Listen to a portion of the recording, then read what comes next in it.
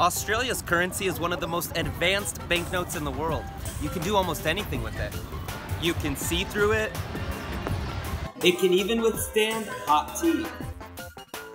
And it dries pretty quickly. You can even surf with it. But maybe the best part? You can also use it to buy things. The nation's cash is completely waterproof, hard to counterfeit, and ultimately cleaner, since it's resistant to moisture or dirt. Australia's banknotes are made of polymer, which feels a bit waxy, while US banknotes, on the other hand, are made from cotton fiber paper. Polymer banknotes tend to last 2 to 3 times longer than paper notes, which can reduce replacement costs.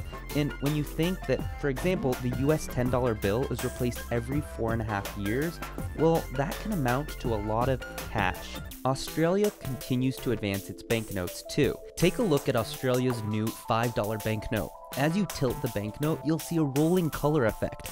And if you move it the proper way, you'll even see this bird move its wings and change colors. In 2015, the Reserve Bank of Australia said it would add a tactile feature to help the visually impaired know the value of each note.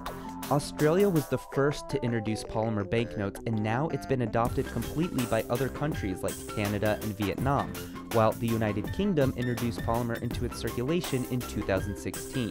But as some countries push for a future cashless society in years to come, will other countries even bother advancing their own banknotes?